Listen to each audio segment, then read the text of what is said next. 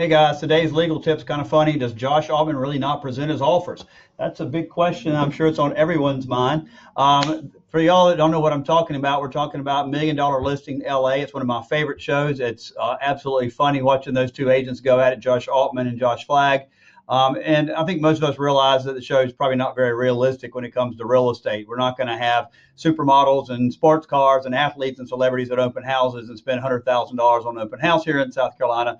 But there is some things to be learned from the show when it comes to real estate. And the one thing I would say that everybody really needs to learn is that when Josh Altman gets a $10 million listing or an offer rather on one of his listings, and he turns and says, I can't present that to my client, I'm not going to, then that's completely not what the law in South Carolina says. So what does the law say about presenting offers? Well, in South Carolina, you're talking about 40-57350, which is the code for real estate agents.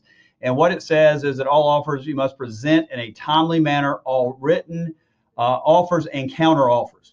And so a couple of things you need to understand about that. Number one is you can't refuse to present an offer to a client because you don't like it. So if you get an offer you think is terrible, you can't say, I'm not presenting that. You must present all offers to your seller, whether you like the offer or not.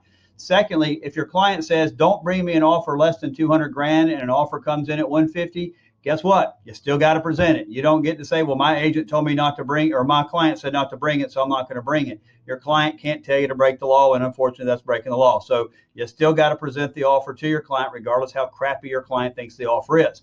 Thirdly, you can't hold offers waiting for another offer. Even if you know another offer is coming, even if you're sitting there and an agent just called you and says, I got a better offer than the offer that I'm sure you just got, you can't hold the first offer until the second offer comes in. When you get the offer, you must timely present the offer. Now, what is timely present? It's not defined, but I think we all know it when we see it. You can't get an offer at the breakfast on Monday and wait till Friday to present it, hoping that some better offer comes in. But if you get an offer at noon and you're at lunch with another client, you don't have to stop your lunch meeting to go present the offer. You can present it once your meeting's over with. Keep in mind, this also applies to written offers. It does not apply to oral offers because in South Carolina, all contract offers involving real estate have to be in writing. So what to learn from LA Million Dollar Listing? Present your offers. Don't care how bad you hate it or how much your clients told you not to. You got to present it, and you got to do it timely. Don't wait. Don't hold it.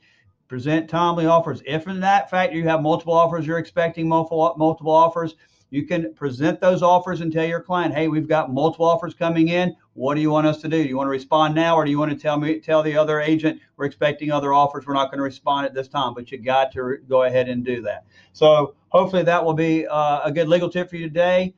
And we look forward to seeing you soon. Hope you have a happy and safe Labor Day. Take care.